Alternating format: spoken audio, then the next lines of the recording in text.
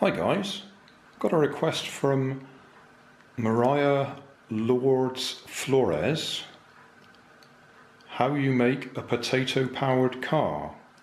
Now I'm not sure if that's a joke or not, because I did do an April Fool joke back in 2014 where I made a potato powered car. But that was a joke video. You don't get enough power. If you're looking at electrical power, you don't get enough power from a potato to drive an electric motor. You could try joining lots of potatoes together to get enough voltage and current to turn a small electric motor, but then that motor wouldn't have enough power to move a big pile of potatoes. So you might be able to do it with long wires going to it, have the potato battery on the ground and wires going to an electric motor driving a car. But other than that, I don't know of any way of making a potato powered car. However, I can make a potato powered car that you could argue about. And here it is. In fact, I've only got small potatoes, so I'm having to use two potatoes in parallel. But as you can see, it's actually a gravity powered car.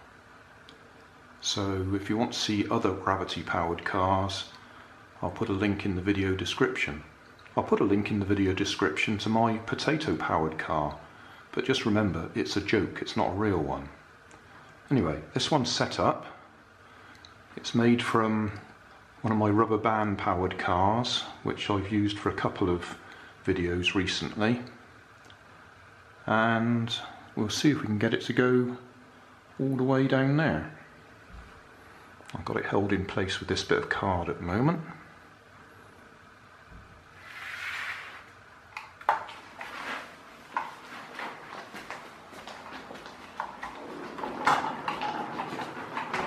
It's now freewheeling. Is it going to make it? Is it?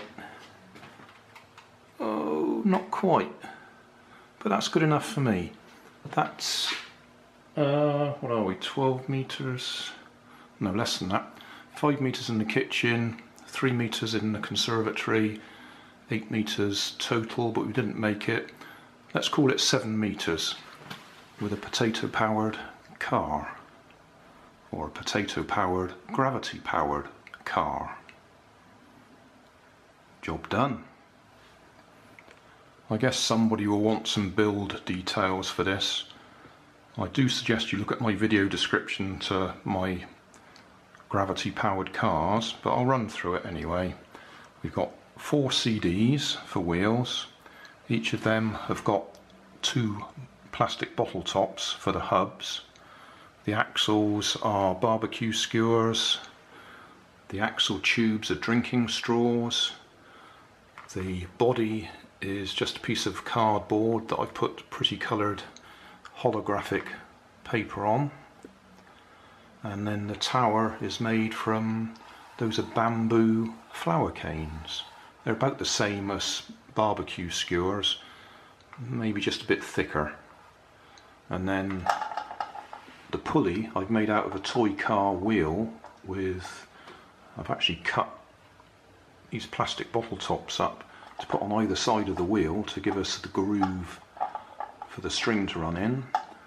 Then that's a bit of bicycle spoke going across the top there with some plastic beads just to hold the pulley in the middle.